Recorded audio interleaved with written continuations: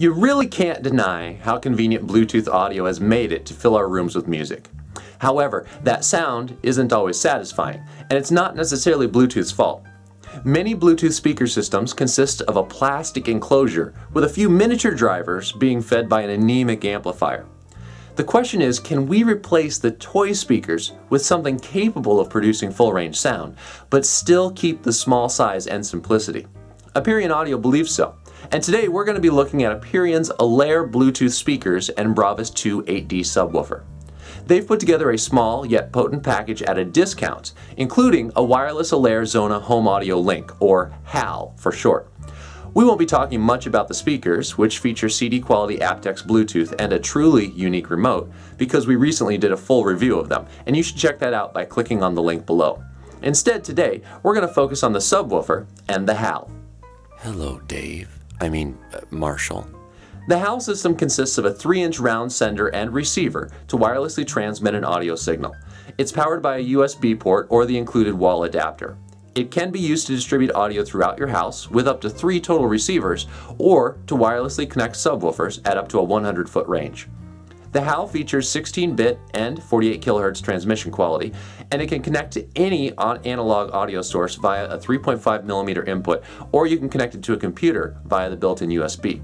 If you get interference or you want to set up multiple systems, you can easily toggle between the 3 color-coded channels using the button on the front.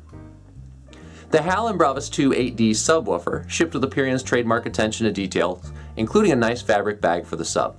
The Bravus sub is 27 pounds, a 12-inch cube perched atop 1.5-inch rubber feet or spikes, which are both included, and those provide breathing room for an 8-inch down-firing driver. The sub also features 2 8-inch passive radiators instead of ports on either side of the enclosure. The enclosure itself is black gloss with rounded edges, and it has a very sophisticated look, but it's still small, which means you can tuck it out of sight if you so choose.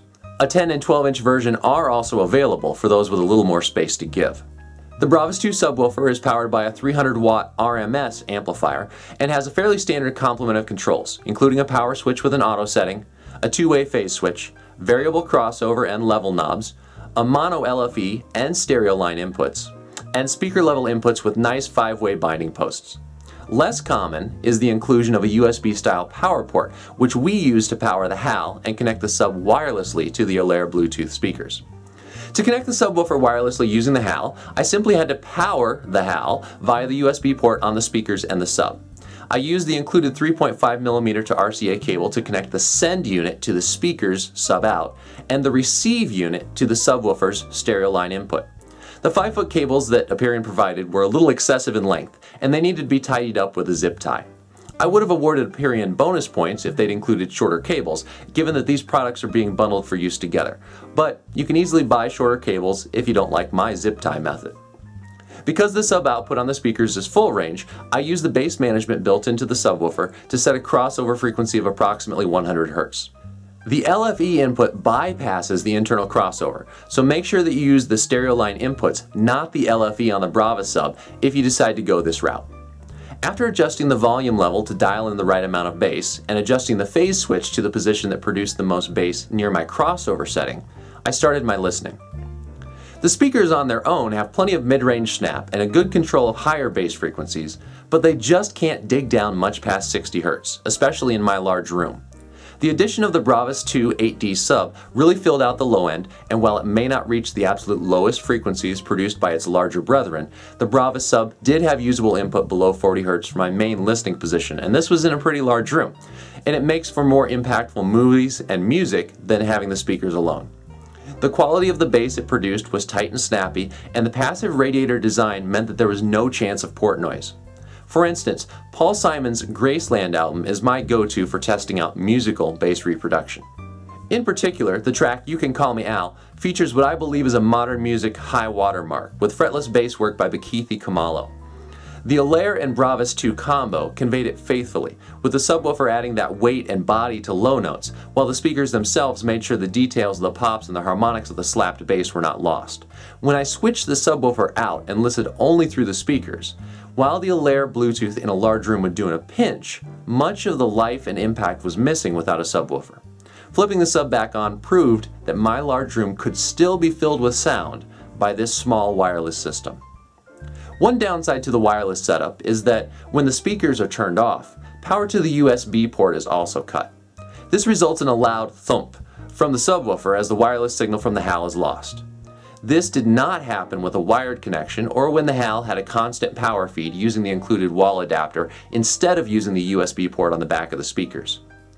With the Aperion Allaire Bluetooth speakers and Bravus 2 8D subwoofer, you can build a sonically complete yet small and simple music and movie system. While these products alone would typically cost just shy of $900, Aperion is running a discounted bundle currently, with those two items costing $769. When you add in the HAL, it results in a bundle price of $898, which means that you're essentially getting the wireless capability for free. I really enjoyed being able to send music from my tablet or my phone via Bluetooth and be able to switch tracks easily with my device close at hand.